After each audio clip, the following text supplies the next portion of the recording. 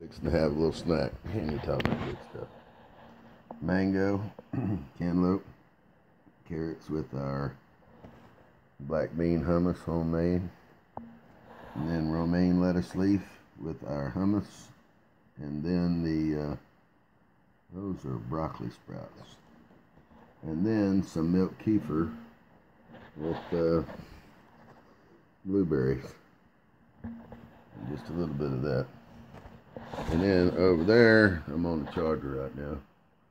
Over there on the counter is a new batch of water kefir, 2 new batches of milk kefir, and 1, 2, 3, 4, 5, and about a third bottle of second ferment water kefir going, and 2 bottles of kombucha. I'll show those to you in a little bit. Alright, well, the battery's not doing any better. I think I got something wrong with my phone. Anyway, that is some kefir water. That's also kefir water, but that's got molasses in it. And by the way, that's what makes it so brown. By the way, the kefir grains will turn brown looking, but they'll clean back up whenever you run just regular white sugar and some minerals through it. Now that's strawberry. That's blueberry.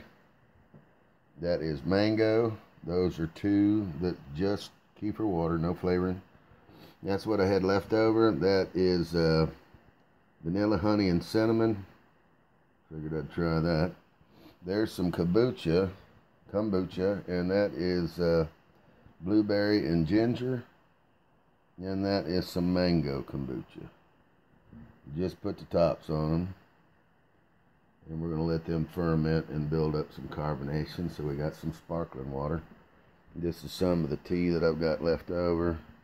That's a new 2+ gallon jar I'm going to work on, but take you in the other room. This is the 80 ounce jar that I just took off. Got a little sock up there. That works pretty good, by the way. And it had a beautiful SCOBY on it. This is fresh now. There's the new SCOBY down there. That's the new one that just got created. You can see how wide it is. Beautiful little SCOBY. Perfect. I mean, it was perfect. In fact, I need to drop this level a little bit because it was getting in here and it sealed it so well. It lifted it out of the water twice and I just pushed it down in there and got it wet again. This was put on 3 days later, 3/11. But anyway, I put these on too. Now this one has no SCOBY in it at all. And so it's an experiment. Well, they're all kind of experiments, but anyway. No SCOBY in that one at all. But it's got some really good starter liquid in it. I started the starter liquid about here and added the sweet tea to it. And there's, excuse me, I stirred the yeast up before I put it in there, so it's good and dark. These were some SCOBYs that I got that I actually had in this jar. And a friend of mine, Mom's, sent it to me from Baton Rouge.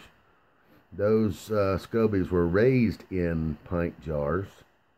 And so after I pulled that batch off, I went ahead and split them. So I put one there, and I'm doing it with a lid that's just lightly on. In other words, as soon as I feel the tension, stop. And so it doesn't have to work too hard to get the air out. That's another one with a SCOBY. You can see how thick that SCOBY is. And then there's another one back in the back here. It's got a nice little SCOBY in it. So I'm kind of making these as gifters, I reckon.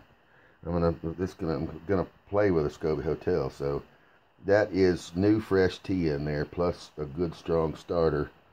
The starter was about here, and this is sweet tea. So we'll see if it has enough there to build a SCOBY. I'm kind of thinking it'll get one started, but don't really want to finish it. This was 3 days later. Like, that's a beautiful little SCOBY there. I mean, that thing was pretty. This one's not so pretty, but it's a SCOBY nonetheless. Starting to build up a little bit on that side more than anywhere else. I don't know exactly why that would be. Although, when I had the towel wrapped around here, it stopped right here. So maybe that's where the sunlight's getting to it. Huh, maybe it needs more sunlight. I tell you what, let's do this. And just try it.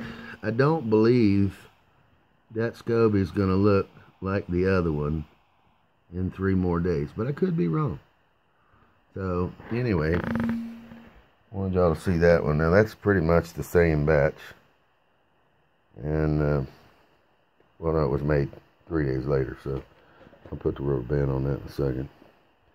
And then this is our apple cider vinegar with the mother. You can see the mother in there. The part of it just hanging down. And that mess in there was the juice from the, what do you call it? The fresh juiced apples.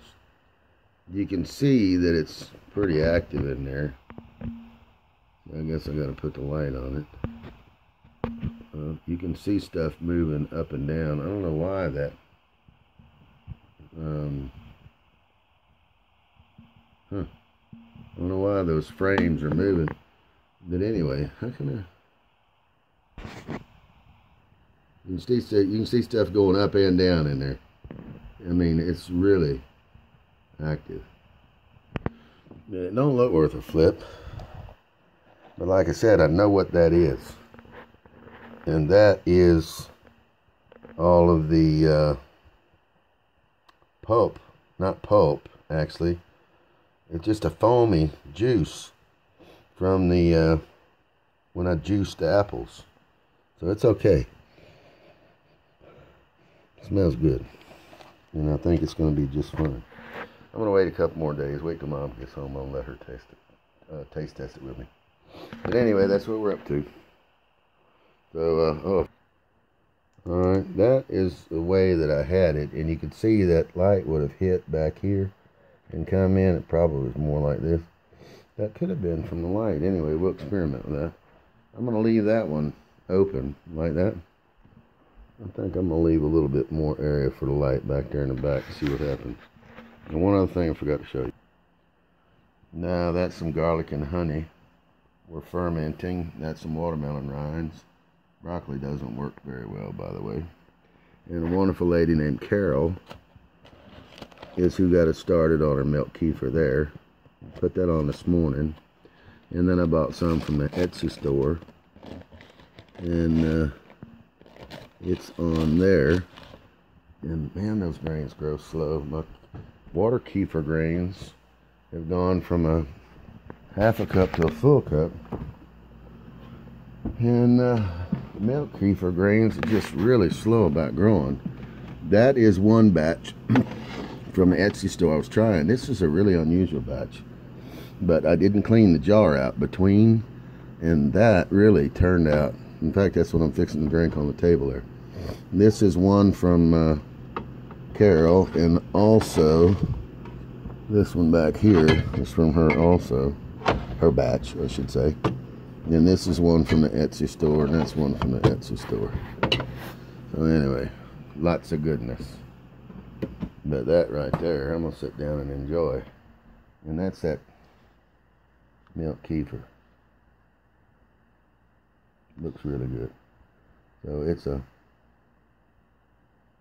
it's not as thick. It's thicker than milk. Not as thick as yogurt. Somewhere in the buttermilk class. I'd say a little bit thicker than buttermilk.